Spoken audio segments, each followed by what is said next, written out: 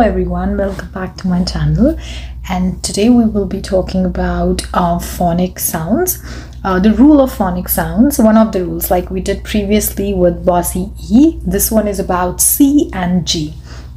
So you all know C and G have sounds, right? Of course, but C and G have two sounds, a hard sound and a soft sound. A hard sound is the general sound, like C goes k, k, like cat, cup, cot, cotton, and G goes k. That's their hard sound. Gap, gun, goal, and God. So this is their hard sound. However, they have another set of sounds. These are called soft sounds. And C, soft sound for C is like scent, cell, and the soft sound for G is J, like gym, like giraffe. So it will sound like J. Now, how does rule change? Like I said, English is a very funny and tricky language.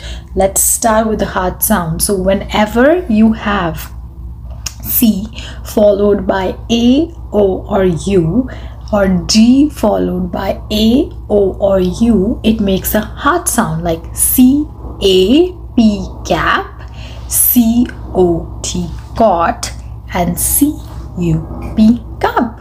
It's a mug though. So yeah, it's a hard sound. Similarly, G, A, S, gas, God, gun, these are all hard sounds. Now, what about soft sounds?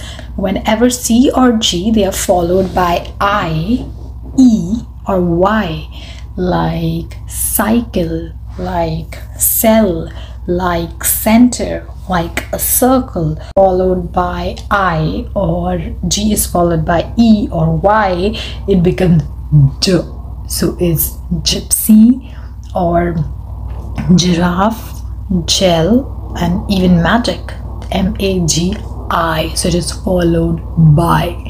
However, you're gonna see something like in pig, it's P-I-G, G, and not pidge, because I comes before G and not after G. So whenever I is coming after G, the sound changes. But again, there are exceptions. There are exceptions to this, like girl. I comes after G. It's not girl, it's girl. It's gift.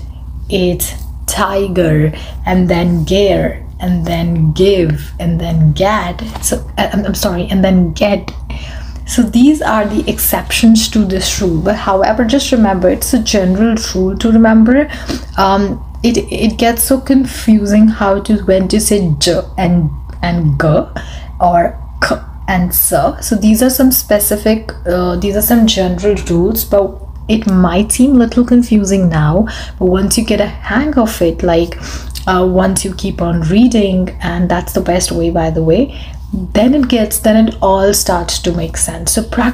So this is about C and G hard and soft songs. What I'm going to do now is I'm going to add a few examples so that you have a better clarity what I'm talking about. Enjoy the examples. Take care. Bye.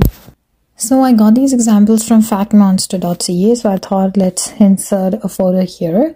So when C or G meets A, O, or U, it sounds hard, cap, cave, cold, comedy, or even cool, cold. And similarly, gas, gather, goblet, god, goddess, come. And when it meets E, I, or Y, it's a soft sound. Senses, circle, s. Do you see s? So you hear s? Gel, j, general, j. So that's a soft sound. Of course, there are exceptions like we talked about.